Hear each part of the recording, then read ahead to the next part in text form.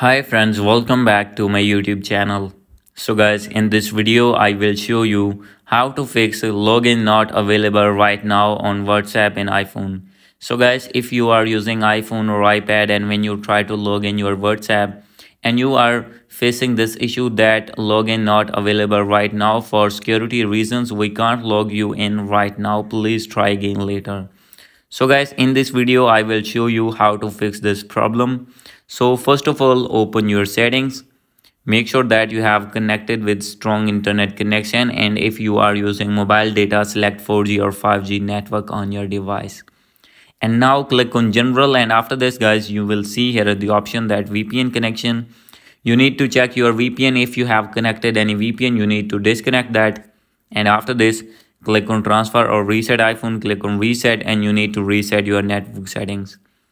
And after this guys, you need to set your date and time on automatically, and after this go back.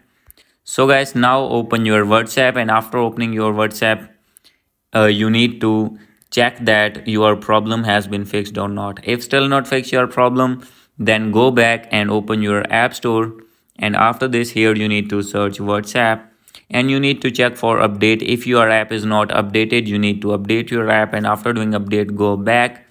Open your settings again, scroll it down, click on general, and now guys you need to click on iPhone storage, and after this you need to find here WhatsApp.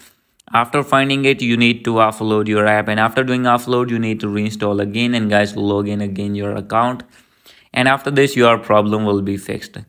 If still not fixed your problem, no need to worry, you have to open Safari, and here you need to search WhatsApp support, and after this you need to open first one, contact WhatsApp.